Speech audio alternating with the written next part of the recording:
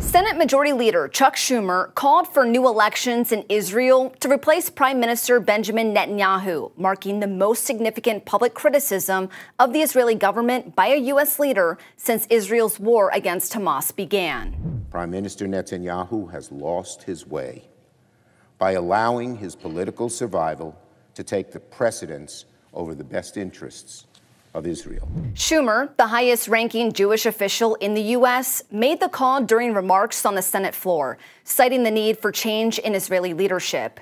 He expressed support for a temporary ceasefire between Israel and Hamas, but opposed a permanent one, arguing it would allow Hamas to regroup. Earlier this week, in a separate incident, tensions escalated as a very senior Israeli official criticized a U.S. intelligence report suggesting Netanyahu government's viability might be in jeopardy. The report anticipated large protests demanding Netanyahu's resignation and new elections.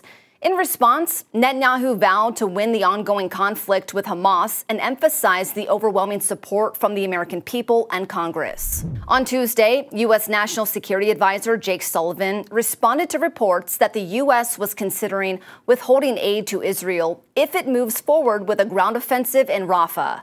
He denied the reports, stating they were uninformed speculation. But he did stress the importance of avoiding civilian casualties in any Israeli operation.